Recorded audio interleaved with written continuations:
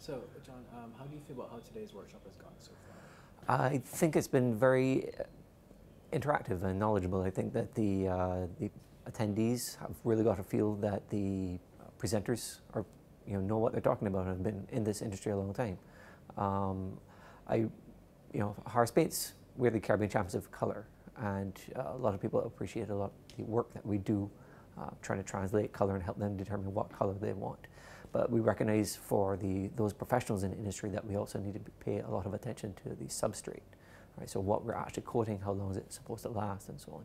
So this workshop is one of many that we were doing around the region. In fact, right after this one, these guys will be traveling to Guyana to do there, where we focus a lot on the substrate.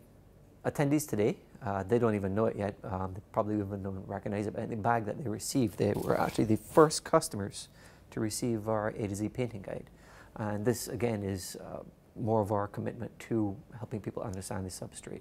So in here, contractors or anybody really can find out how do you prepare surfaces to be painted, from everything from glass to hardboard. What do you see for if you experience an issue with blocking, with bubbles in your wall, all these sorts of things you can find answers for in here. Harris Paints is a leader in the Caribbean, right? But we have to recognize that there's a lot of innovation happening around the world, and we can't ignore that. We need to learn from it and bring that in here for our customers to benefit from.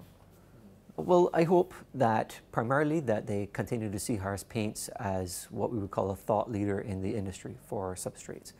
That when they have an issue, whether or not they think that we have a product for it or not, that they call us first to get our advice and find out what we think about it.